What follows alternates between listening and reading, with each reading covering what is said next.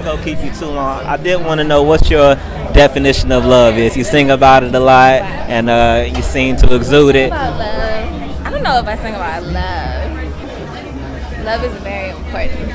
I personally have been loved. I'm blessed to say that I know what it's like to be loved by somebody for real. And I think,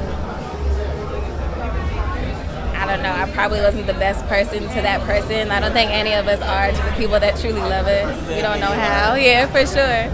But it is a blessing. It is a blessing and it's necessary.